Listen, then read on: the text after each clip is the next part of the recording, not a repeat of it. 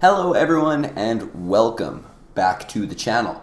I am sorry that I am not making a systems design video this week. To be honest, I really just can't find the motivation. I went to Vegas this past weekend and went and got hammered, and then I came back and I was like a couple days behind schedule, and I was just like, Jesus Christ, dude. The last thing that I would want to do is go make a video about how to build a job scheduler. And it's not because I don't want to help people or anything, I do, but I've just already done it so much that I feel like it's starting to get monotonous. And additionally, at the same time, I feel lucky enough and blessed enough that there are other random coding bullshit problems that are on my mind, because that's just kind of how I work, and I feel like I'd rather spend my time thinking about them because they're all really interesting to me. So I don't really plan on doing any coding today. I'll probably start it in like a week or two. But I think I will hopefully give a little bit of an insight into why I'm thinking about the problems that I am, and kind of some of the BS that I hope that I can solve with a little bit of a side project. So let's go ahead and talk about it. Okay, so it's time to talk about table formats a little bit and why they've been making me extremely angry recently. Well, I'm working with Iceberg a little bit at work, and obviously I'm not going to go into what I'm doing too much because I can't, but the gist is Iceberg is just pissing me off generally. So before I can really explain why it's pissing me off, I kind of have to explain what Iceberg is. I've made a video about it on this channel, but I don't expect everyone to have watched it, and even if you did, I'm sure a refresher can be useful anyway. So like I've said a couple of times on here, I work in the data space, right? So when you work in the data space, probably 90% of that just means you've got a bunch of Parquet files, right? Like these guys right here, and you're storing them on some sort of object store, like this guy right here. And the idea is that, prior to any sort of table format, typically what you would do is you would organize your files in just like certain directories, right? So that you would know for a given partition, you just put all of the files in that directory.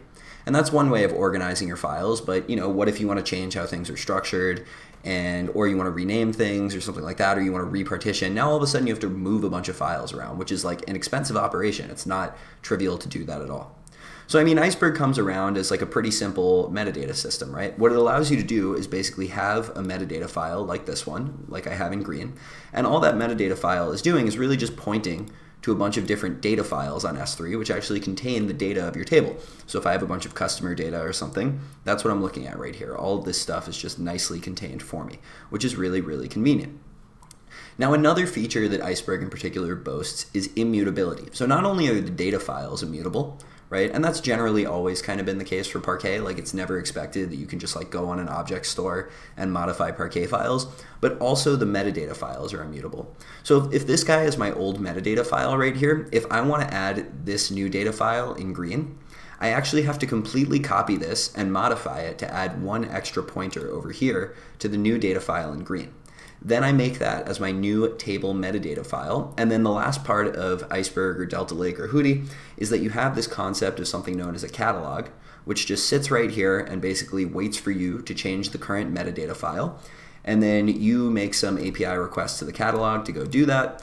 And then, now all of a sudden the catalog is pointing to your new metadata file. So any readers in the future are going to go to your catalog, say, oh, what's the current metadata file? The catalog's going to tell them, you're going to read the metadata file. And then from there, now all of a sudden you're going to read all these data files, which is going to make life pretty easy, right? Because it's very easy to tell where everything is. The nice thing about having all of these immutable metadata files is that you can do something known as time travel, right? So if I'm in Iceberg and I just like screw up randomly, maybe this file is pointing to this data file, which is corrupted, or it doesn't exist or something like that, and my metadata is bad, I know that this metadata also has a pointer to the previous metadata.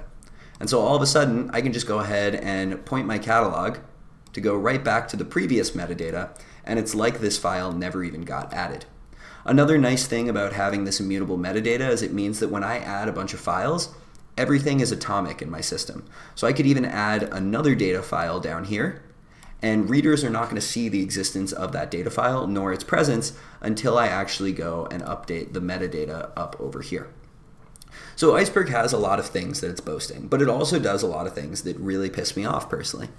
For starters, like I said, everything is immutable. That's a pro and a con. Right? It means that every single time I want to commit or write, even if it's a single row of data, I have to go add yet another metadata file, which points to it. I have to rewrite all the metadata in that file, and that's not insignificant either. There could be a lot of it. And then I have to go to this catalog thingy over here and get it to point to my new metadata file. And that's really annoying, right? Like, If you think about it, in every sort of systems design video that we've discussed up to this point, we've always basically said that if we have metadata for objects that are stored in S3, it wouldn't be in a bunch of separate files, it would just be in a database. Because a database is really fast, you can do single row updates, and it's just going to allow you to see the state of the world. And so basically, it seems like the creators of these table formats were like big data warehouse guys or big data lake guys. We're very familiar with object stores and things like that. But for whatever reason, we're extremely biased against the database. And this inherently means that the number of commits that you can actually make to this table, especially small ones, is fairly limited, because every single time that you make an even arbitrarily small commit, you now all of a sudden have to go right over here, and it stinks. And the thing about just using a normal database is that obviously that's going to be row oriented, and we want all these Parquet files, which are column oriented. We want them to be in S3 because that is object store, so it's basically infinitely scalable. So we don't really have to worry about scaling things out. And the problem with databases is that they aren't infinitely scalable. You have to go do partitioning. You have to go replicate things. These are local attached disks, so you can't just like rely on a cloud provider to do everything for you. I mean, to some extent you can, right? Like you can go ask Amazon for DynamoDB or whatever and just pay them a ton of money to make it work. But I guess the point is that kind of leads us to this next generation of table formats, right? So enough people have used these and gotten upset with them that recently I've seen another one pop around, which is called Duck Lake. So Duck Lake is fairly interesting. I can't remember if it's from the creators of DuckDB, but it's definitely associated it with one way or another. And the idea is that Duck Lake is basically doing everything that I complained about, right? So Duck Lake is going to just have like, a list of files and, some file metadata in a single database row. And the beauty of that is that, if this database that gets used as the Duck Lake catalog is just Postgres, that means that we can do ACID transactions right here, right? So instead of being scared that, I can't throw down multiple different data files at the same time, I totally can, and then I just add multiple rows atomically to my database catalog. So you can see that Duck Lake actually does a lot of really nice stuff, which is really, really cool. Now, in addition to Duck Lake, which I do think is an improvement on Iceberg, though it's also fairly new and hasn't really gathered as much popularity yet, I read another article recently which encounters a bunch of other issues, right? So in Iceberg, like I mentioned, every single thing is an immutable Parquet file. And so the problem with that is that, to actually go ahead and delete data, you can basically rewrite the entirety of a data file right here and just remove, let's say, I don't know, this chunk of it. But rewriting Parquet files is actually quite expensive, right? So, me rewriting this whole thing without this one region right here is going to take me a very long time, and it's going to involve a lot of work. So basically all of these table formats now have invented yet another style of file called a delete file. And a delete file is basically indicating which rows or which parts of a file, or like logically which rows of a database are no longer considered valid. So that way, instead of having to rewrite a bunch of Parquet files whenever you want to delete rows, which would take a really long time, you first write a delete file, and then maybe you've got some sort of like background compaction job. And what the background compaction job is going to do is eventually it's going to merge the delete files and the data files that it applies to so that it can rewrite all of those data files without those rows. It's going to speed up the time that it takes for you to read the actual Parquet data, which is really good.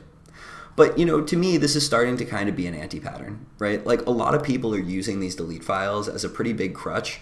And at the end of the day, like, ultimately, if you want to be able to quickly delete rows, there are just going to be certain data structures that are better for that, right? There are systems that actually have rows on their local disk and can do this a lot more efficiently. For example, another database.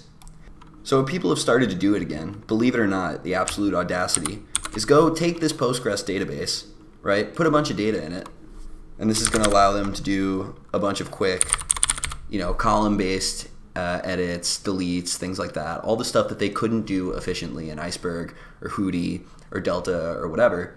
And now they're going to start federating reads. So federating means basically unioning data or combining data between a bunch of sources. So if you have something like Trino right here, all you're doing is going from Trino and you're reading this Postgres database, which keep in mind is not at all tracked by your Iceberg table.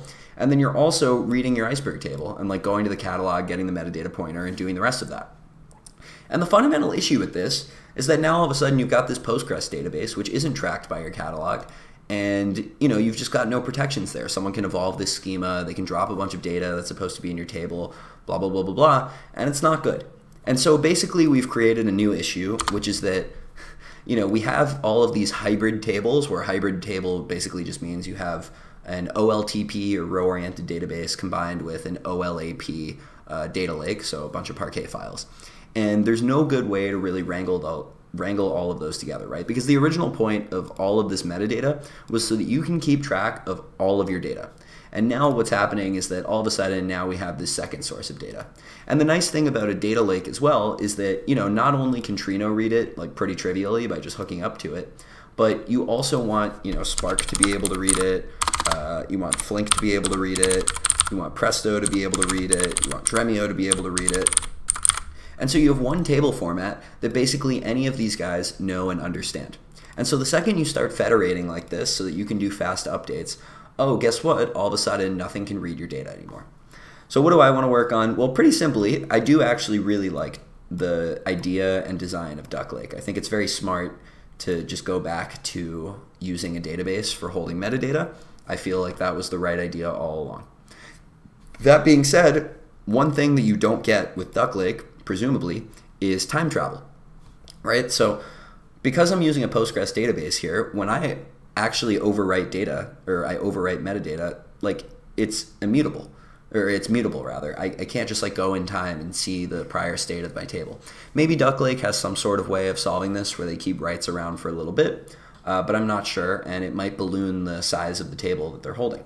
I would like to solve this problem as well, and I think it's very possible to do so. Another thing that I would like to do is solve the problem of not only making sure that we're using a database and we have this concept of time travel, but I also want to be able to make sure that we can solve the problem of these federated tables. I don't think that Parquet is the solution for all the data. It's getting pretty ridiculous that everyone is trying to use Parquet for everything.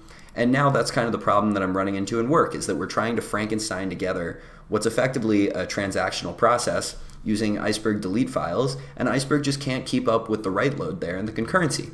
So instead, we should really be, using something like Postgres here and having our catalog point to both of these things. And that way we'll at least have metadata management by virtue of one single catalog. But it really even should go beyond Postgres, right? Because not only are we using databases to store data, guess what everyone also uses to get data into their actual tables themselves is Kafka, right? So I've got Kafka, and then eventually it's going into S3, probably by virtue of some other process which is ingesting Kafka, and maybe it's buffering, and it's creating Parquet files, and it's writing them into S3 itself. This could be Flink, for example. Flink is pretty popular of a choice to ingest into Iceberg tables. But the point is, what? Some people want their data available so quickly, maybe they actually want to be reading from Kafka too. And most importantly, when I put data from Kafka into S3, that should be a transaction, right? Like I should be making it so that the offset that I'm reading in Kafka is corresponding to an offset or a timestamp in my Iceberg table. So at the end of the day, basically the idea is to unify your transactional database, it's to unify Kafka, it's to unify your actual table format themselves. And the whole point is this should also be easily readable with very, very little configuration between all of these different engines, right? You choose one schema that applies to all of this data that is very reasonable, and then you have a single engine that can easily read it back together. I don't think this is going to be an easy undertaking. I don't really plan on doing anything that crazy with it, but I do also have some initial implementation details in my head that I think get me a decent amount of the way there just as a proof of concept. So I'm very excited to start running through it with you guys. This has been something that I've thought about a lot lately, and it's mostly just completely motivated by the fact that these are problems I encounter in my day-to-day life.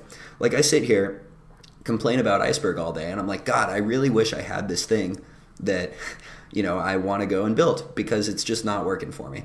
So anyways, guys, I hope you enjoyed this video. I know it's all very abstract, and I think I'll be doing a lot more writing in the near future to actually explain what I'm talking about. This, if nothing else, is just a primer, and because I wanted to make a video this week and I'm too lazy to do a systems design one. But nonetheless, I hope it's interesting. For those of you who do work in the data space, I imagine this may be a problem that you've faced before. And, I'm excited to at least try and tackle it a little bit. So I will see you guys very soon.